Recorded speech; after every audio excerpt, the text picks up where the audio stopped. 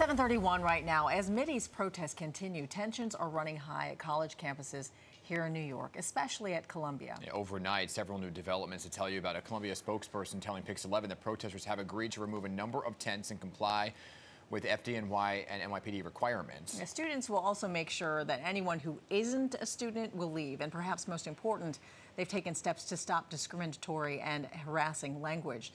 The conversation will continue this morning. That's right. Meantime, top brass with the NYPD joined members of the Adams administration in meetings with college leaders to help them figure out the best ways to really de-escalate some of these protests we've been seeing. Yeah, so joining us this morning is the Deputy Commissioner for Public Information for the NYPD, Tariq Shepard. He's going to tell us the latest on everything.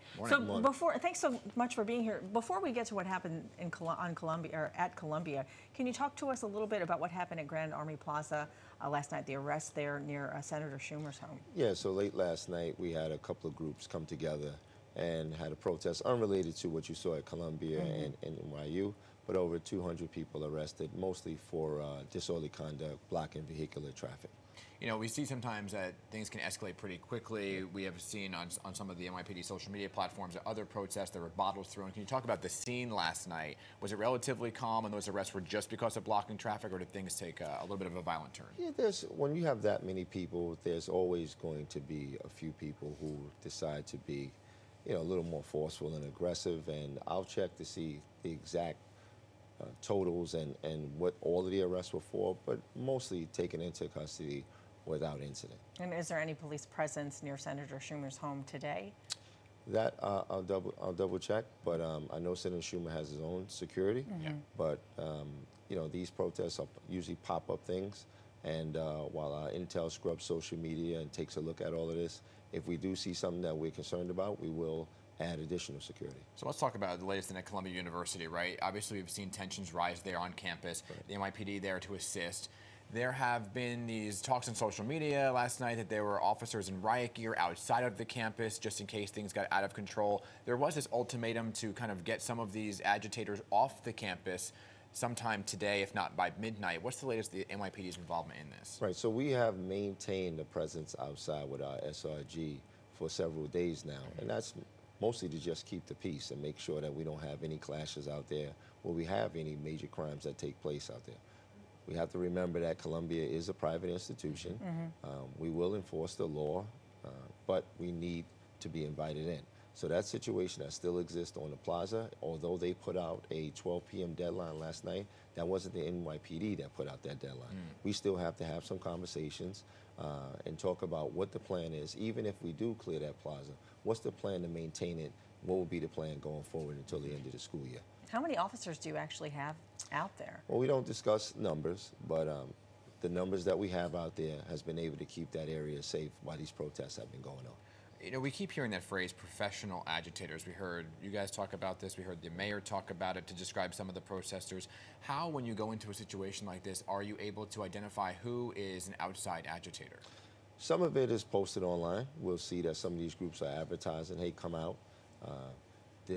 Sometimes when you get your hands on people, you realize you've had them before and they are a member of certain groups. Some of them wear certain insignia that'll distinguish them.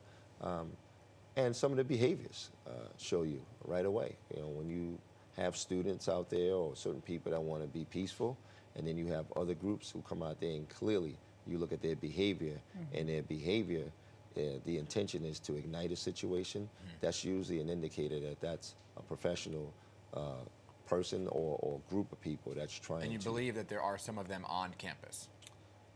That's possible.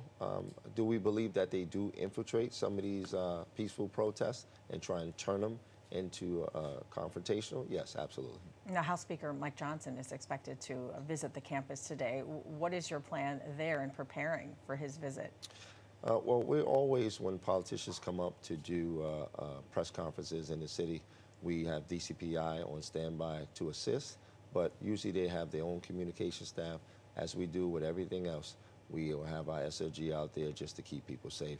and that would include a politician who's coming up to do a press conference. Our job out there is just to keep the peace. What do you expect if you do get that call to clear out the campus, right? Because we saw what happened at NYU the other day. There were bottles thrown and chairs that were thrown in the middle of trying to move some people around here. So what are you expecting if you do get called in to clear some of these tents? I really don't have an expectation.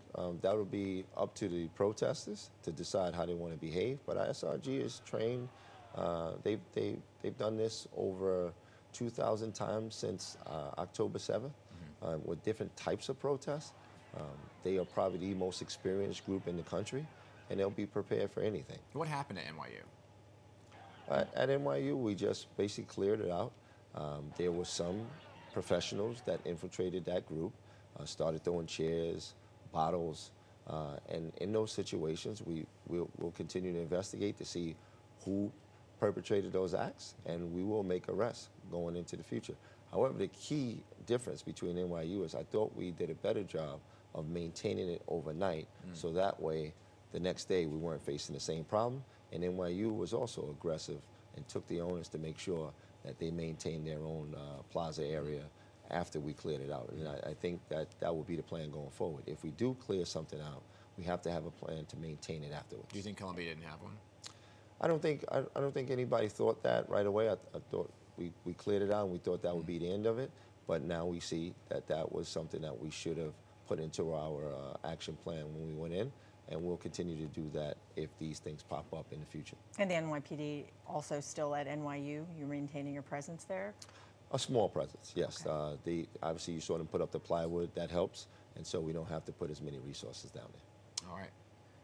Tariq, good to see you as always. I know you'll be joining us for a big half-hour special next week with the looking NYPD, forward to it. so we're That'll going be to talk great. about that much more larger conversation, but appreciate you being here this morning. Thank you. Good morning. Yeah, thank you.